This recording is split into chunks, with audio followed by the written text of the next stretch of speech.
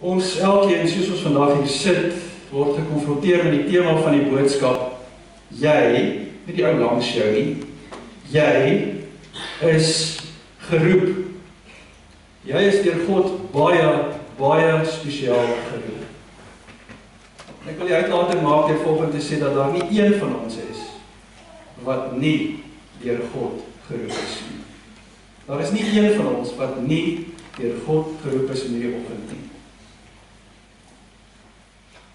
Die van julle wat in die Bybel wil volg, Matteus 9, ons gaan kyk na verse 9 tot 12. Ek gaan dit nie nou lees nie, ek gaan dit in die erediens en boodskap vir ons lees. So maak maar die Bybel gerus oop by Matteus 9, van vers 9 tot 12.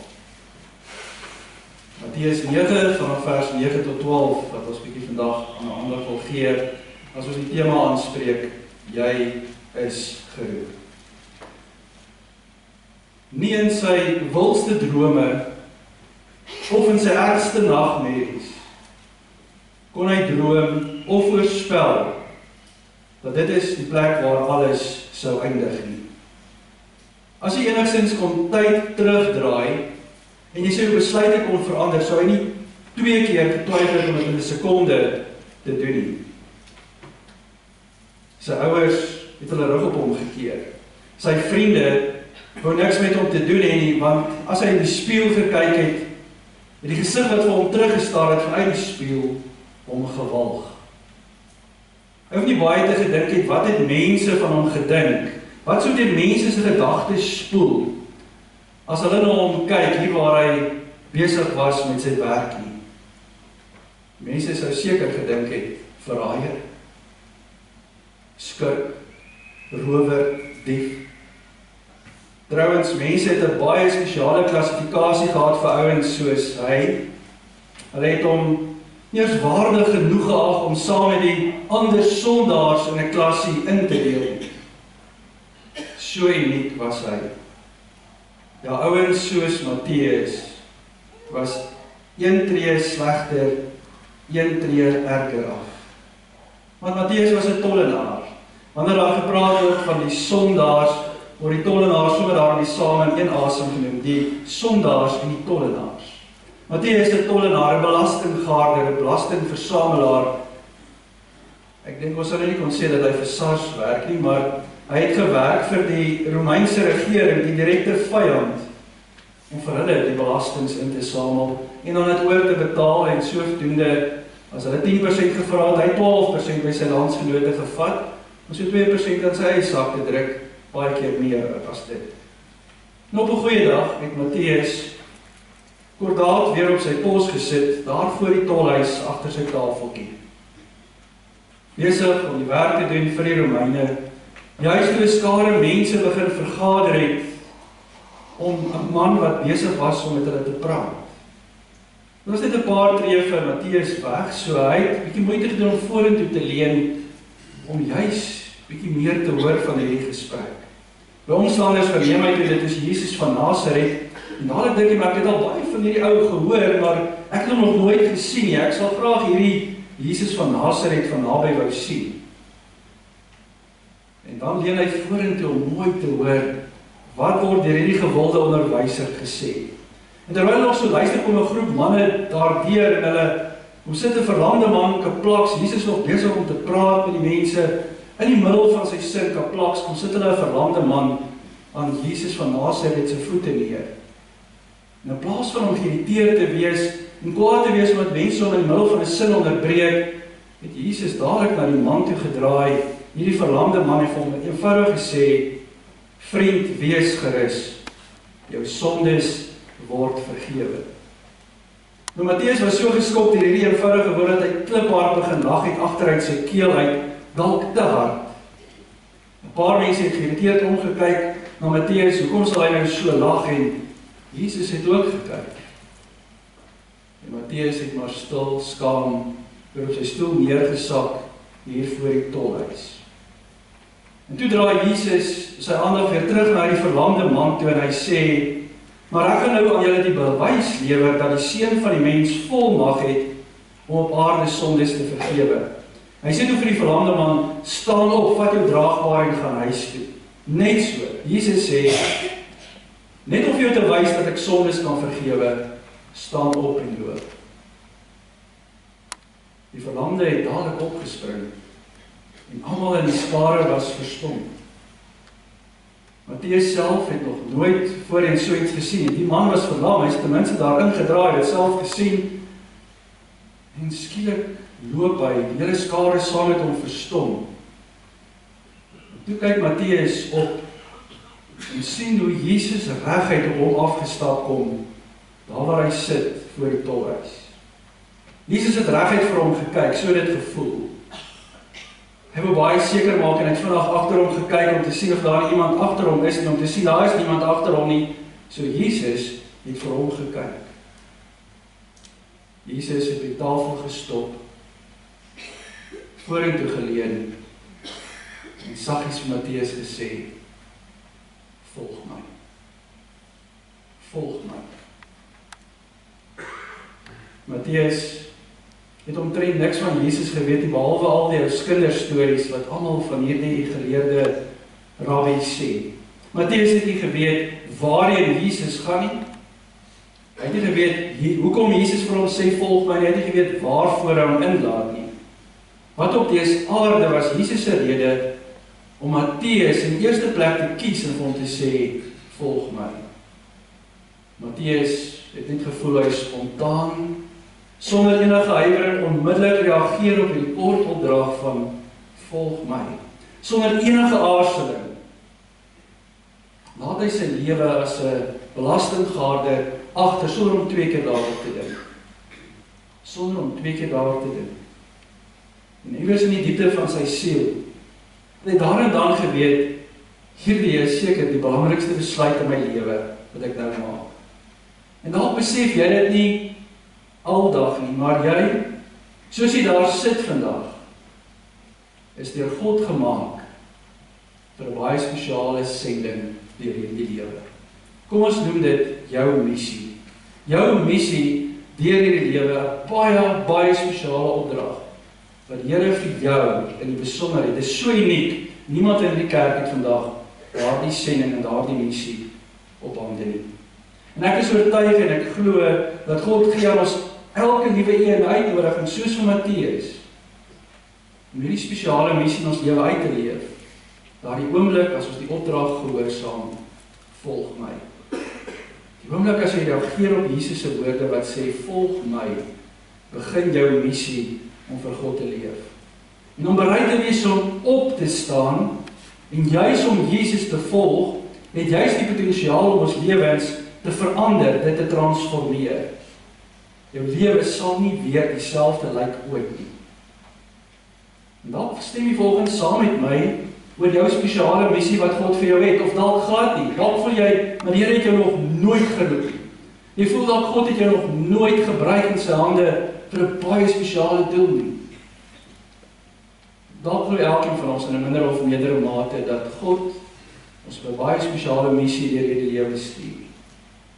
Maar dan het ons maar ons eie besluite, ons eie idees, wat ons met hierdie uitnodiging van die Here maak. Party van ons ignoreer dit flat. Ander van ons speel so 'n bietjie met hierdie hele gedagte dat God my wil gebruik, en dit baie keer, maar ek dink nie God is ernstig om my te gebruik nie.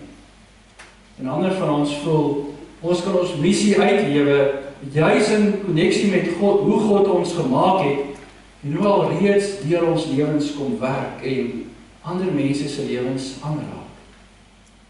Ek dink daar's 2 belangrike dinge wat ek besef het toe ek hierdie gedeelte lees, wat ons van ons as mense moet besef. Soos ons hier sit elkeen, sluit ons aan by die mensdom wat die volgende 2 dinge soek. Mense soek 'n doel vir hulle lewe wat deel is van iets groter. Wie van ons lewe net ons lewe om gewoon te leef? Ek dink ons elkeen soek na 'n dieper betekenis, iets groter in my lewe.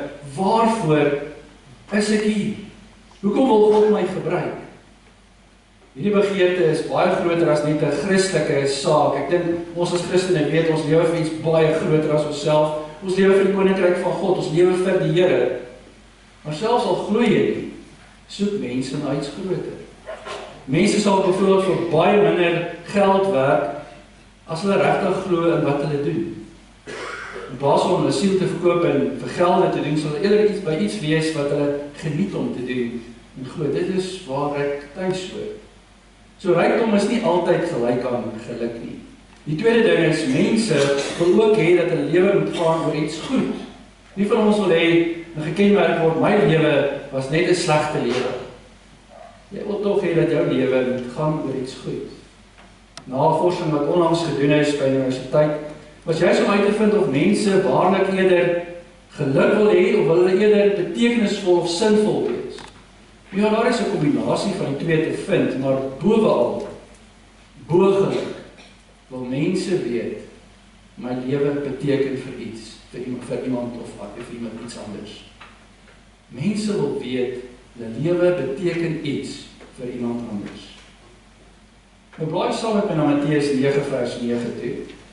Ons gaan hier saam lees hoe Jesus vir Matteus roep, en glo my dit ongelooflike betekenis vir jou en vir my lewe vandag. Terwyl Jesus daarvandaan verder gaan, het hy 'n man met die naam Matteus by die tolhuis sien sit en vir hom gesê, volg my. Hy het opgestaan en hom gevolg.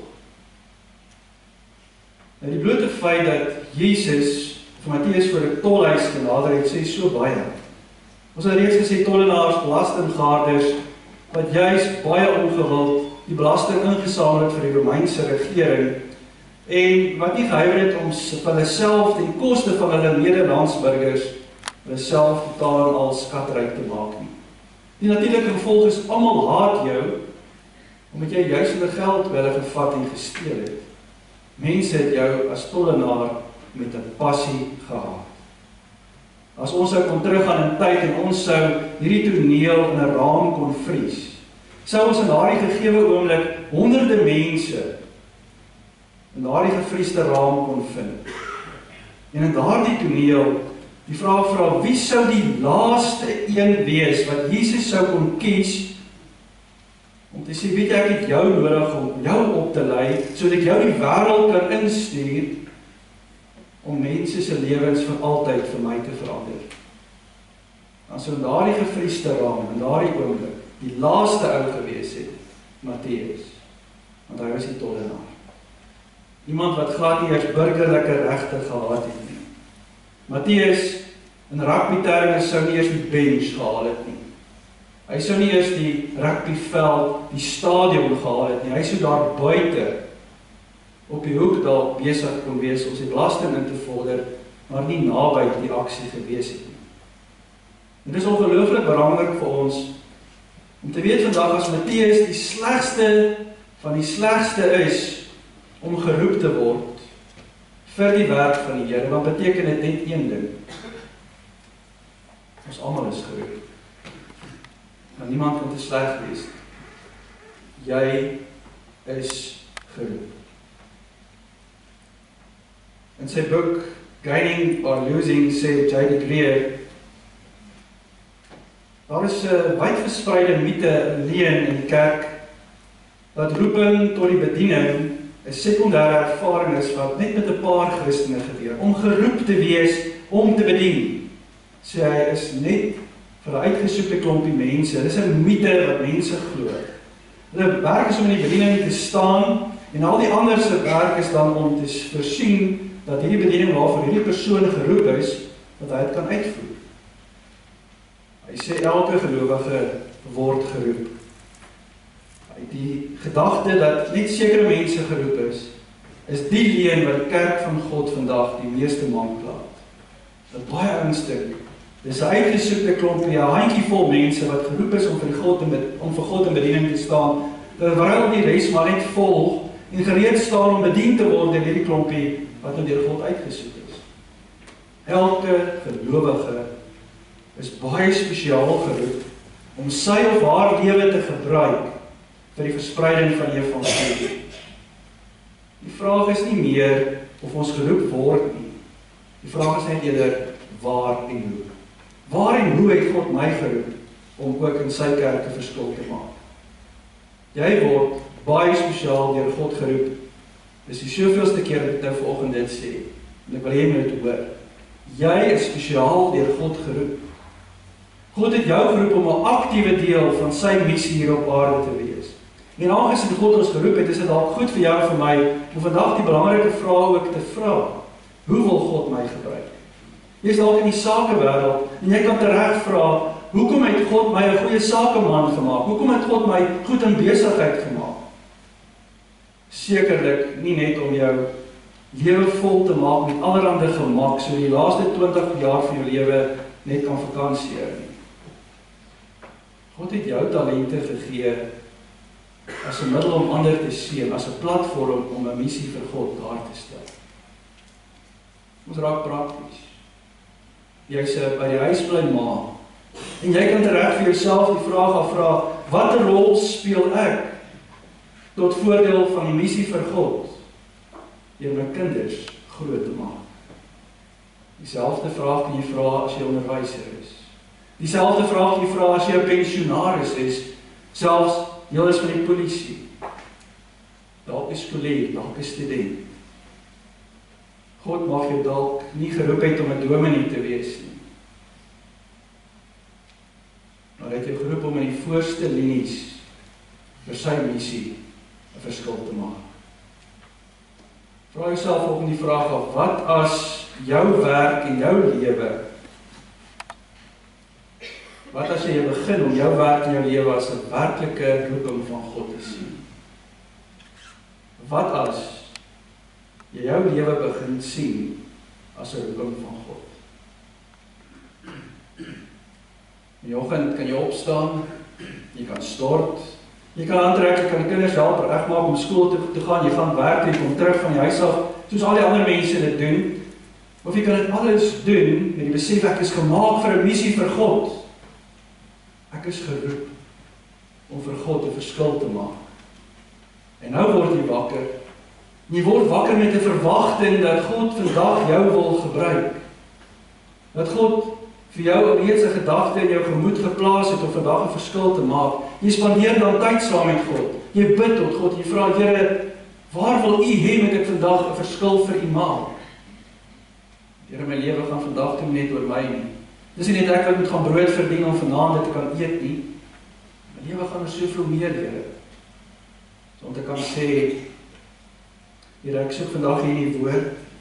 Ek wil vandag luister, wat wil U hê moet ek doen? Wat moet ek hoor by U? En dan berei jy jou kinders voor vir hulle missie vir God. En dan gaan jy werk toe. Met oop oë wat soek na waar jy vir God 'n verskil kan maak. Na geleenthede waar hy reeds aan die werk is en jy maar net ook kan inval in daardie oomblik. God se woord maak dit baie duidelik. God wil deur ons werk om sy liefde met ander te deel. Hy wil deur jou werk om sy liefde met ander te deel. Kyk weer na Jesus uitnodig na Matteus. Hy sê nie, Matteus kom tree aan nie. Hy sê nie kom doen wat ek doen nie. Hy sê eenvoudig, volg my. En bo alles nooi Jesus vir Matteus tot 'n verhouding met hom. Volg my. Praat alles van 'n verhouding. Die verhouding is nie die byproduk daarvan dat hulle saam bediening en bediening het nie. Maar die verhouding is die opdrag. Ons staan in 'n verhouding met my en volg my. Bediening is wat kan voortspruit wanneer hulle dan jy saam tyd spandeer in die bediening. En ek wil hê julle moet hoor vanoggend, die Christelike lewe gaan nie daaroor om dinge vir God te doen links en regs nie. Die Christelike lewe gaan daaroor om by God te wees. As jy by God is, dan begin jy spontaan bedien. Jy begin doen wat die Here wil hê jy moet doen. En natuurlik is Matteus geskok as die Here Jesus hom van alle mense roep. Maar dit is ook opvallend en merkwaardig as ons sien hoe dat Matteus boots him all, sê, hier is ek volg U sonder woorde. Onmiddellik staan hy op, en sonder enige vraag volg hy vir Jesus.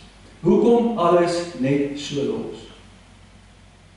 Net jouself indink, daar by die werk waar jy baie suksesvol is, waar jy nie anders te kan dink dat daar meer seën in jou lewe kan wees as die plek waar God jou nou vandag gebruik nie. En hier stap Jesus in en hy sê vir jou, volg my, los wat jy doen. En dan staan jy net onmiddellik op, en jy is gehoorsaam soos Matteus, en jy volg vir Jesus blindelings. Hoekom kon Matteus opstaan?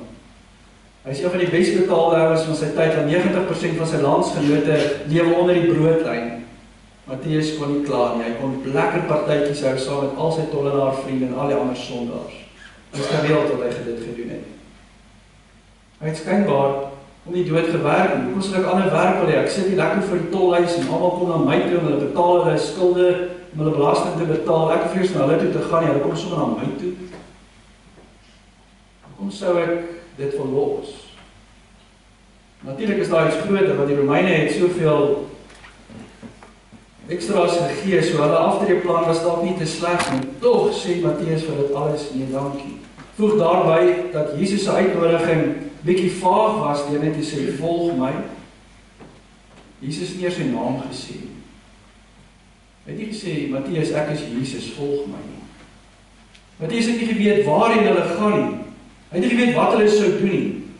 Hy het nie eens geweet of daar vir hom voordeel daarin sou wees nie. As mens dan aan die eerste woorde van vers 9 kyk, dan sê dit, terwyl Jesus daarvan verder gaan, die feit dat Matteus self hierdie woorde geskryf het, is baie betekenisvol. Wat ook al gebeur het, voor hierdie toneel, Matteus moes dit waarskynlik gesien het. Hy moes waarskynlik gesien het, hoe die verlamde man genees is, soos ek begin het. En hy moes waarskynlik groter as dit gesien het, dat Jesus juist die man se sonde genees het. So die vraag wat in Matteus se kop dalk gemaal het, was, ek gehate tollenaar, kan Jesus ook my sondes vergewe? Jesus se uitnodiging vra om op te staan en juis om op te hou sit en eerder na te volg. Jesus se uitnodiging is van om te sit na om te volg. Dit sê eintlik staan op uit jou gemaksone, staan op uit jou comfortzone. Jesus stel jou op as ware en hy sê vir jou, ek wil hê jy met my volg, ek vra beweging, jy moet opstaan, volg my, jy moet tot aksie oorgang. En toe die oomblik toe Matteus opstaan en 'n tree gee, het sy missie vir God begin. Dit is 'n stap van geloof nodig. So roep God jou en my elkeen vandag van die kantlyn af en hy sê, kom op hierdie baan, kom speel jou missie vir my lewe, vir in jou lewe. En dit vereis dat jy bewuslik sal moet opstaan, dalk selfs 'n bietjie ongemaklik moet raak, en juist vir die Here 'n verskil maak. Dink jy nie, dis die moeite werd, 'n bietjie tyd te maak om uit te vind, wat is die missie wat God vir jou gee? Wil jy nie 'n bietjie tyd spandeer om te hoor, wat God in jou lewe wil doen? Matteus 9 vers 10, Jesus het by Matteus in sy huis gaan eet, en baie tollenaars en sondaars het saam met Jesus en sy disippels kom eet. Matteus vra, Jesus, waarheen gaan ons? Jesus sê, ons gaan na jou huis toe. Waar bly jy nou weer, Matteus? Kom ons gaan doen daarheen.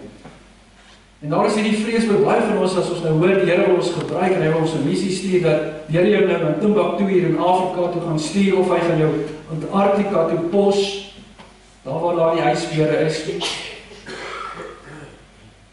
Ons hoef nie daar die vrees te hê. Jesus sê eenvoudig, kom ons begin net eers die plek hier waar ek jou het.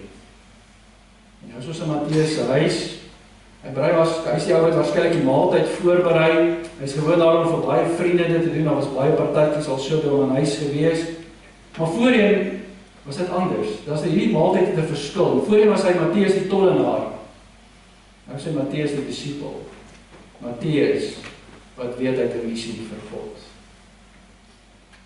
Ek wil julle met hoor, wanneer ek gaan van om te sit na om te volg, dan gaan God begin om intern te verander, hoe ek dinge in my lewe begin sien. Die oomblik as jy reageer het vir God se missie, gaan jy dinge deur 'n ander bril begin sien. God sal transformeer, hoe ek my hulpbronne gebruik. God het my en jou geseën met dinge wat vir ons missie vir God gebruik kan word. Matteus het sy huis, sy kos en sy rykdom gevat, om vir God daardie dag 'n verskil te maak. Dieselfde geld vir ons. Jy sal anders na jou besittings, jou finansies begin kyk, as jy God se missie vir jou lewe begin hoor. In die gemeente het ons dit oor en oor gesien, waar lidmate hande diep in die sak gedruk het, en juist vir hulle missie vir God hier 'n verskil gemaak het. Elkeen van ons weet waar ons 'n verskil maak, elke liewe maand, deur by te dra vir hierdie gemeente, om vir die missie waarvoor God jou geroep het 'n verskil te maak. En ons weet dat God soek nie net ons geld nie, God soek jou en my. Hy soek ons hande, om die hulpbronne wat hy vir ons gegee het in die vorm van talente en gawes en vaardighede. En dit is hier is dit. Ek wil dit gebruik om ander te dien en so u naam groot te maak en u te dien. Wees verseker, God sal transformeer hoe jy jou verhouding sien. Matteus het voorheen baie maaltye saam met sy belastingvernote gehad het, maar hierdie was dalk die eerste keer wat die godsdienstige leiers, die fariseërs, by hulle aangesluit het, uit groot nuuskierigheid. Hoe dink jy het Matteus hierdie twee groepe aan mekaar voorgestel?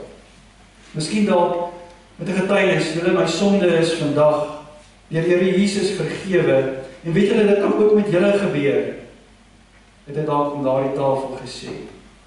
Hoe dink jy die gesprek tussen die twee groepe gelyk? Wat het Matteus gehoop sou gebeur? Matteus was met hierdie realiteit gekonfronteer, dat hy waarskynlik in daardie dag die beste kans sou wees vir sy vriende, wat hulle ooit sou kon hê, om Jesus in hulle lewe te ontmoet. Hy het geweet en hy wou die geleentheid dalk aangryp. Wanneer jy op 'n missie vir God is, begin jy besef dat nie een van jou vriendskappe, of selfs kennisse, of enige mens wat langs jou in hierdie lewe kom loop, toevallig is nie. Niemand wat jou lewenspad kruis jou lewe toevallig nie.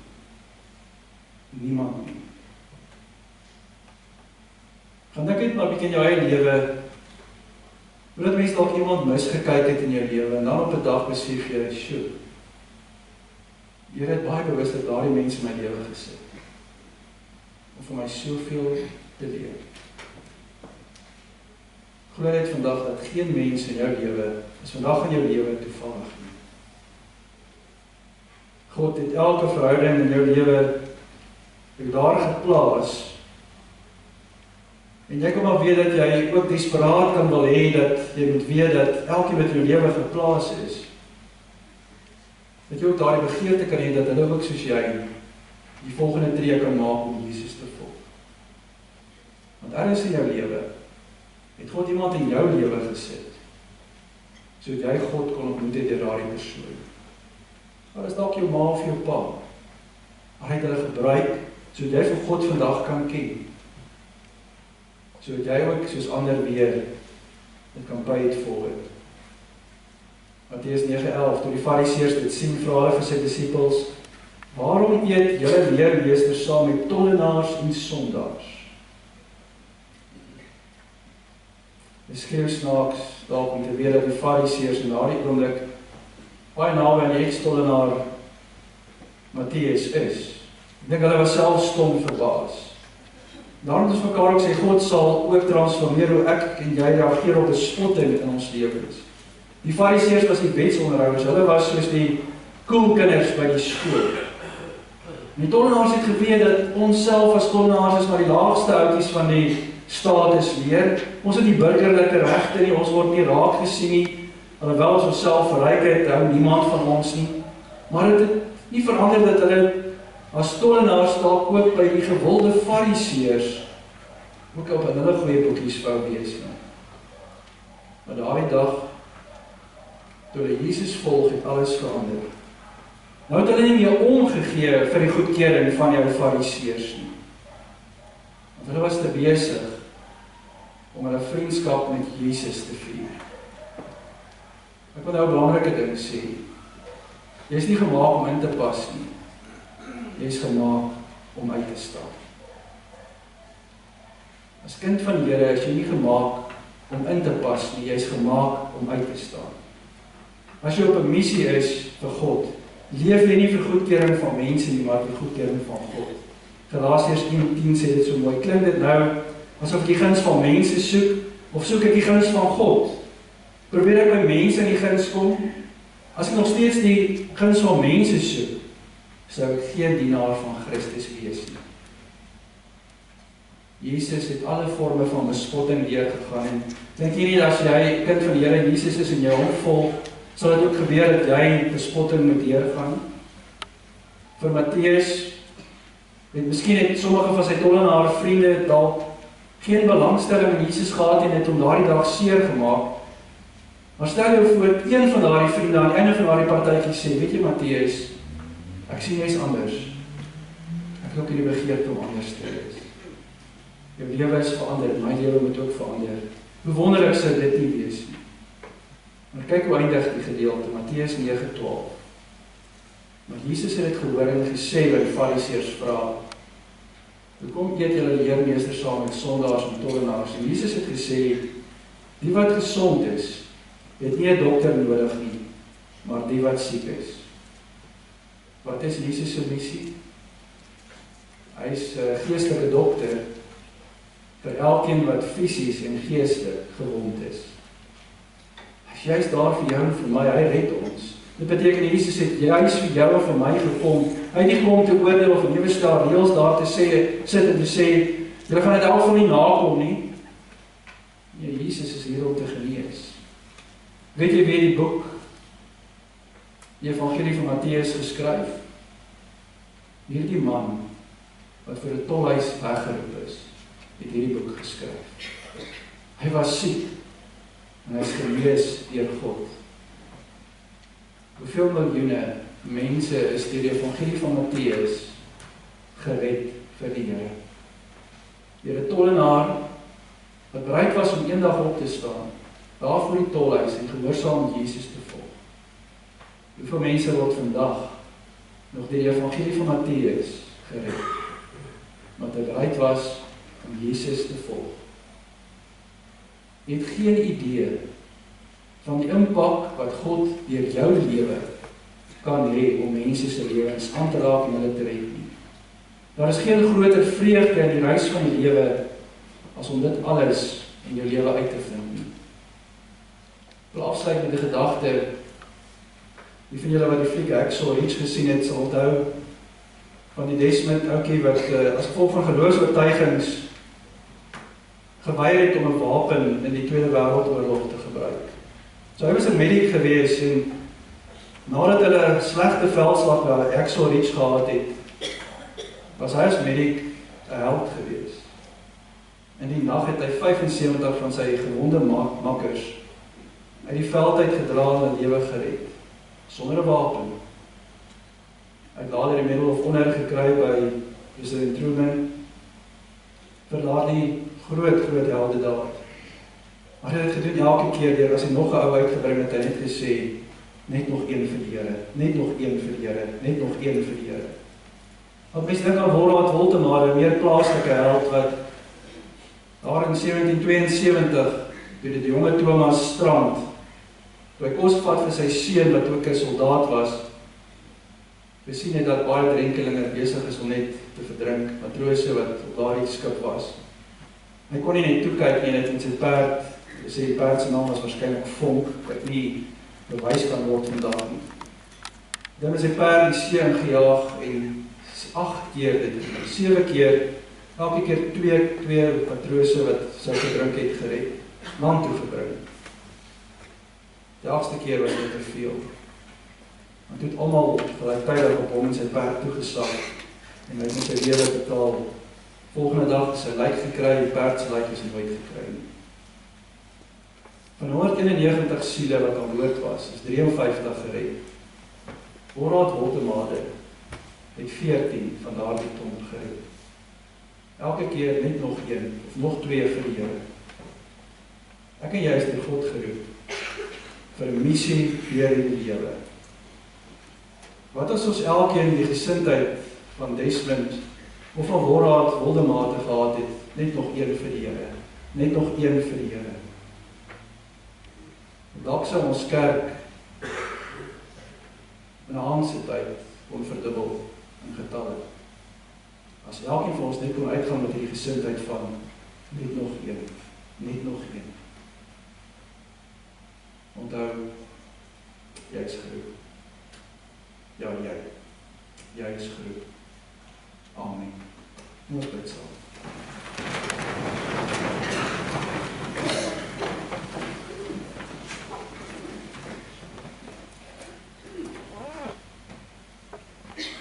Here, baie keer wil ons vra,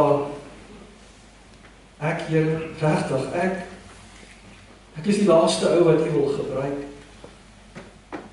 Maak droog, Here, ek lewe ver van U af en tog kom U vandag en U sê, ek roep jou.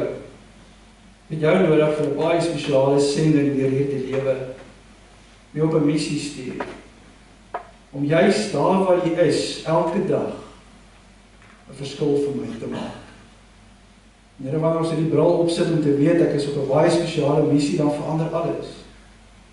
Die rede waarom ek werk toe gaan verander, die rede waarom ek lewe verander, die rede waarom ek in verhouding staan verander, die rede waarom ek baie keer bespotting moet verduur verander. Dankie Here dat ons weet, U gebruik ons as 'n gemeente ook, waar ons 'n gedigte span word om juis U koninkryk hier te laat uitbou. Vanoggend bid Here dat ons elkeen net gehoorsaam sal wees soos in Matteus, dat ons sal opstaan en sal sê, Here, ons is bereid om U te volg, waar U ons ook al heen lei. En U ken ons elkeen. U weet ons wil en deel met U. U weet hoe baie verskonings ons het om te sê, dis nie ek nie, Here. Maar gebruik ons met krag, eksponensieel, soos wat helde in die verlede hulle lewe gegee het om ander te red. Help ons om 'n ewige verskil in ander se lewens te maak, deur juis vryheid te getuig hoe anders ons lewens is, omdat U deel daarvan is. Dankie Here dat ons weet U is hier en U gebruik ons elkeen. Ons dra die 3de kwartaal aan U op en vra dat U by ons sal wees, elke tree van die pad. Here, waar ons elkeen hard sal werk hierdie kwartaal om ook die Delwersfees 'n groot sukses te maak, waar jy al reeds begin het om ons te seën, waar ons elkeen net moet step up en elkeen die verskil maak met dit wat U vir ons gee. Maak ons gehoorsaam. Maak ons nie toeskouers om te kyk hoe die ander werk nie, maar eerder gewillig om te sê, hier is ek, gebruik my. Want Here, so gebeur daar die wonderwerk dat ons onmiddellike omgewing, ons samelewing sien, hoe dat 'n liggaam kan saamwerk waarvan U self die hoof is. Word ons 'n stuk getuienis vir U goedheid en U krag in ons elkeen se lewe. Ons weet daar gaan baie dinge gebeur in hierdie kwartaal, Here, wat ons glad nie eens bewus is van in hierdie oomblik nie. Maar help ons hoe ons daarop reageer, juis omdat ons saam met U 'n pad stap, juis omdat U ons goeie herder is.